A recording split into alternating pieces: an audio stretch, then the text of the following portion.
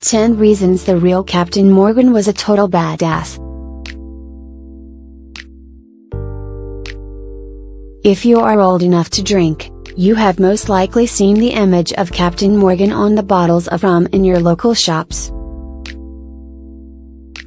You probably assumed that this was a made-up character for their brand, like Ronald McDonald or Tony the Tiger.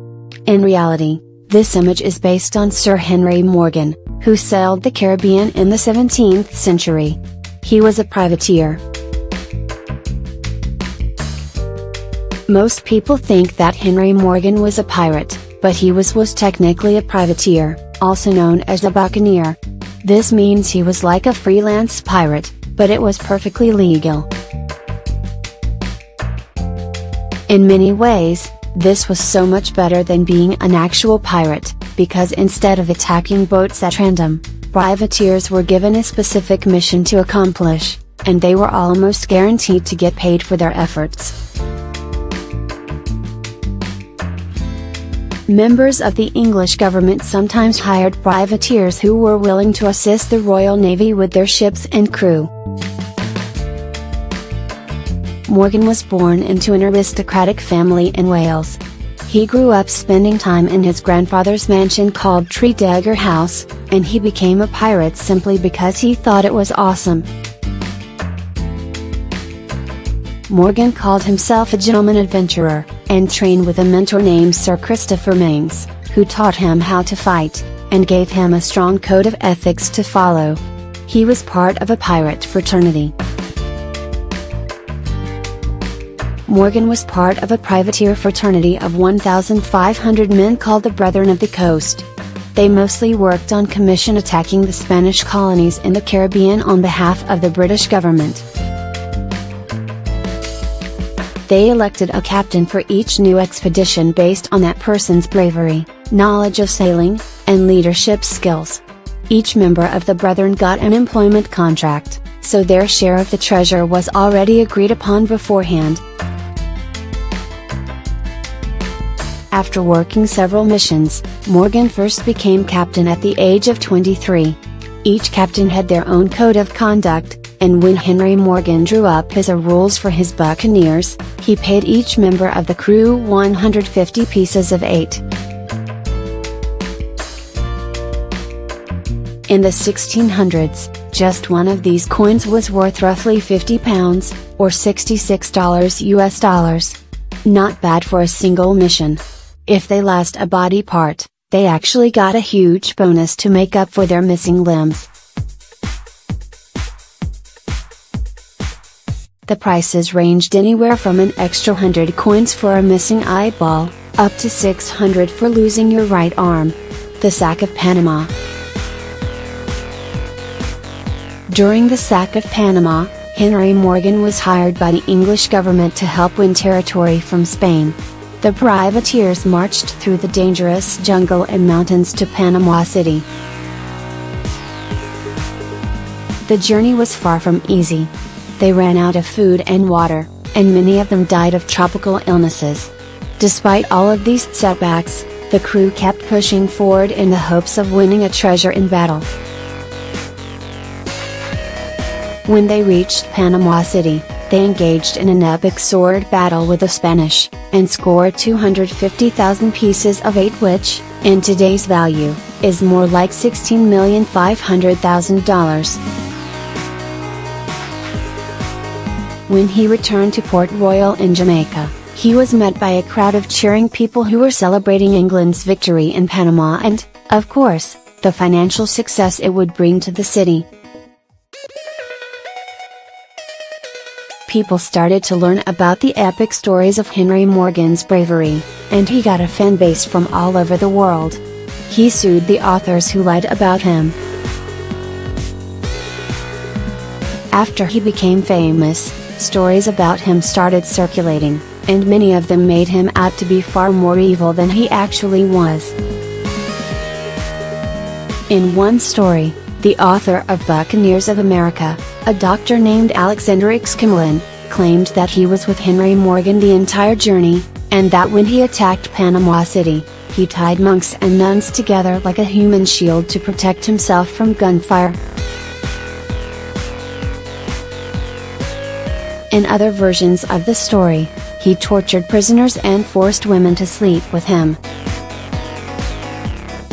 He also claimed that Morgan confided a secret with him that he was actually never from an aristocratic family at all, and that he sold himself as an indentured servant in order to get a free ride to the Caribbean. Excommon lied so many times, Henry Morgan had to sue him for libel, because it was ruining his reputation. The judge ordered him to publish a second edition that was more accurate to the truth. He was arrested for doing his job. When he first showed up in Jamaica after winning England a massive amount of booty from the Spanish, everyone was celebrating his victory. However, just before he got back home, England and Spain signed a peace treaty that made them allies, and it was against the law to attack the Spanish. Even though he was just following orders from the governor he received before the peace treaty ever existed, the politicians needed someone to blame for the bad timing. Captain Morgan was arrested for being a pirate, even though he was hired by the governor to do the job as a privateer. He was excommunicated from Jamaica, and sent to London to serve several years in jail. He became friends with the king.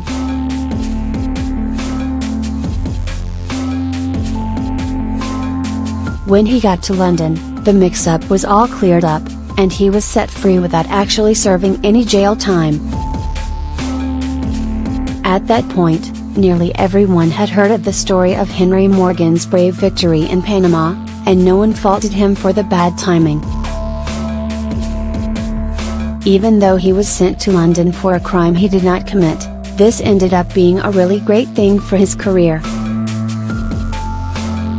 Henry Morgan was so interesting and charming with all of his stories about his adventures on the open sea. He was invited to aristocratic parties, and even became friends King Charles II. He knighted him, and he officially became Sir Henry Morgan. The king gave him a gift of a diamond-encrusted snuff box with his face on it, and appointed him as the new governor of Jamaica. Since the times were changing, the king wanted the illegal pirates to be cleared out of Caribbean waters, and he figured that there was no better man for the job than Sir Henry Morgan. He became the new governor of Jamaica. Revenge has possibly never been as sweet as when Henry Morgan got to return to Jamaica with an order from the king to take the job of the governor who sent him off in handcuffs.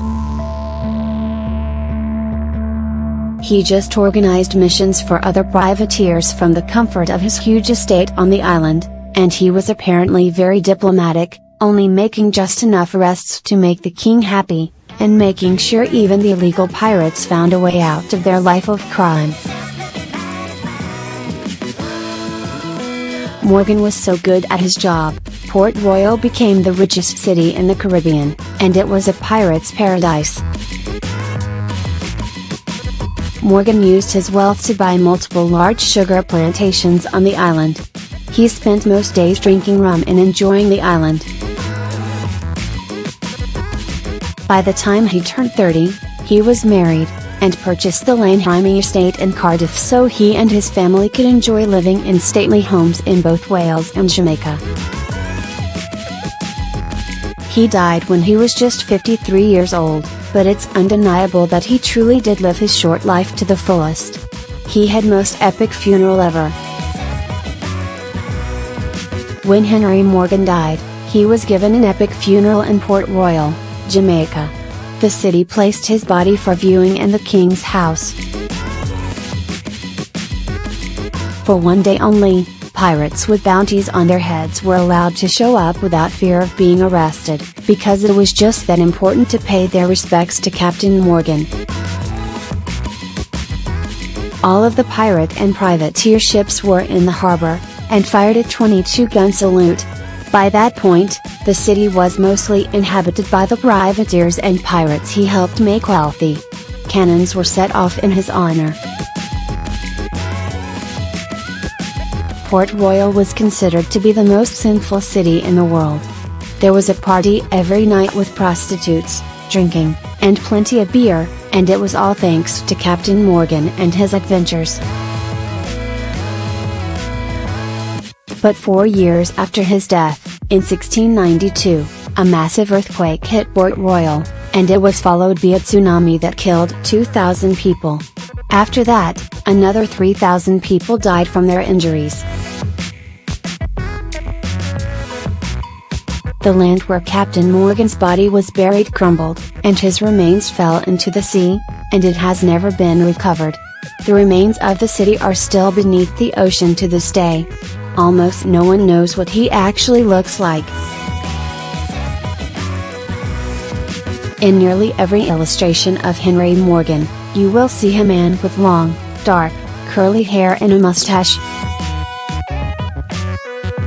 The most famous picture of him came from the Buccaneers of America book, which was illustrated by someone who had never actually seen him face to face, and was taking a guess on how he looked based on the stories about him. In this portrait, the man appears to be in his 30s, with long black curly hair and a curly handlebar mustache.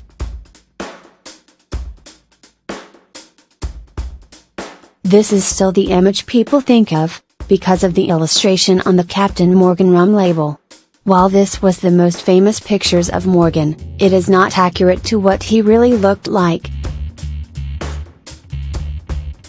Keep in mind that he was knighted in London. He was still in his 20s.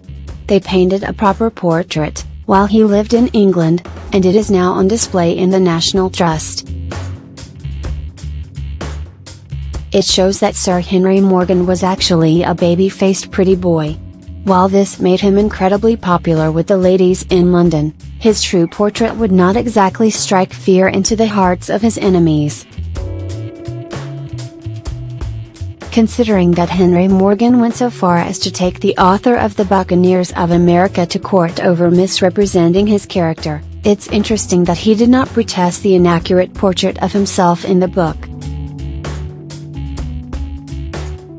Maybe he enjoyed having people think he looked a bit older, and a bit more like a pirate. He was so cool, they put him on a bottle of rum. Hundreds of years after his death, people still remembered the stories of Sir Henry Morgan and his Caribbean adventures. In 1944, the CEO of Seagram's bought a rum distillery in Jamaica, and called it the Captain Morgan Rum Company. It only made sense to put such an iconic person on the bottle. They were one of the first companies to really create a strong flavor of golden spiced rum. Today, they make a couple dozen different varieties of rum, and it is sold around the globe as one of the most successful alcohol brands in history. Hopefully, the real Captain Morgan would be proud.